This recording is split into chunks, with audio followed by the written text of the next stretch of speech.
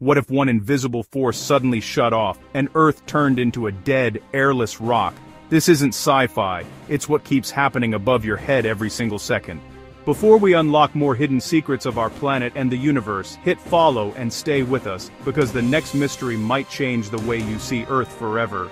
Without Earth's magnetic field, the sun would strip our atmosphere, blast our skin with deadly radiation, and turn our planet into Mars 2.0. But our core, a massive ocean of hot swirling metal, powers a giant force field. This protective bubble stretches tens of thousands of miles into space.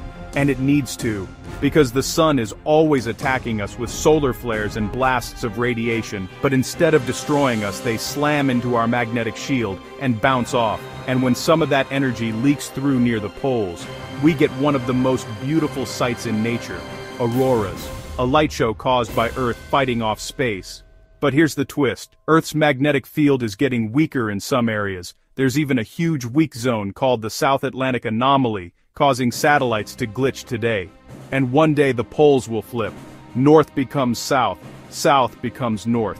It's happened many times, and when it happens again, things on Earth will get very interesting.